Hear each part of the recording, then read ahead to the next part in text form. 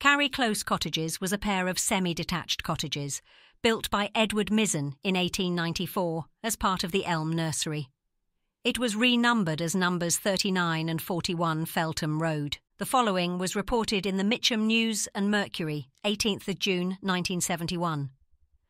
With 3,700 people waiting for council houses, Merton Council have been accused of wasting the accommodation they do have. Residents in Feltham Road, Mitcham renewed their complaints this week about number 39. They say the two semi-detached cottages could house two families, but instead they lie empty and are fast becoming a regular meeting place for the area's vandals. Boards nailed across the windows have been torn aside and the glass smashed. The upstairs windows have become targets for stones and air rifles, and inside doors hang from their hinges, and plaster has been hacked from the walls. But despite this, the roof appears sound, and, say the residents, the cottages could soon be made habitable again.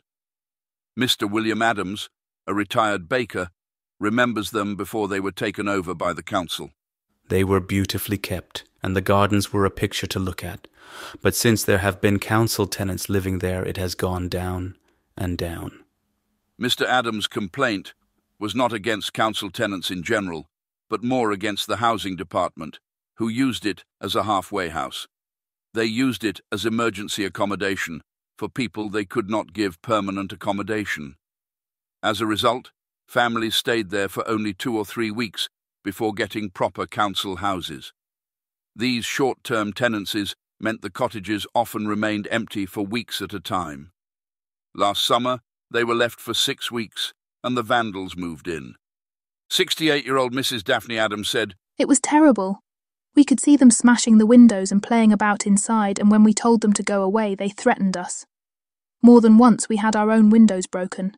So the council nailed the boards across the windows. Then, in February this year, they offered the house to 26-year-old mother of 2, Mrs. Marie Stewart. The tenancy was to be a permanent one, and Mrs. Stewart was thrilled. She had been living in halfway houses for 9 months, but when she saw the cottage, she refused point-blank to move into it. Broken bottles and rotting rubbish were piled against the front door. Inside there was no heating or running hot water. Light leads stretched to the floor, and the outside lavatory was nailed up. She went straight back to the housing department, and with communist candidate Miss Jean Geldart, told them just what she thought of it. "It's a slum, a tramp's doss place."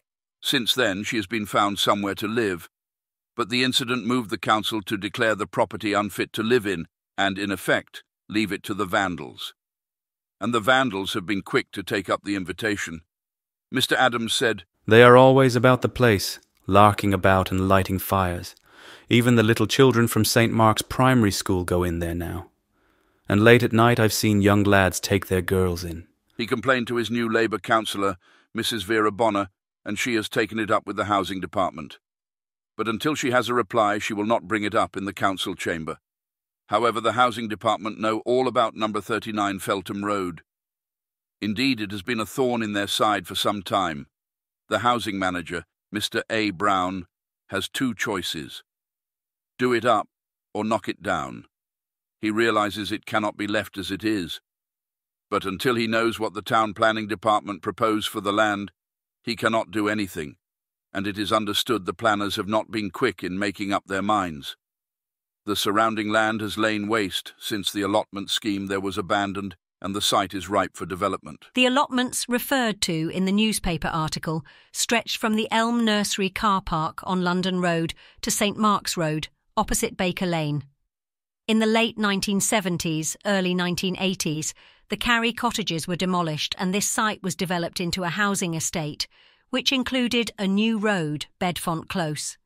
It's not known why the road was called this, but the town of Feltham in Middlesex is next to a town called Bedfont.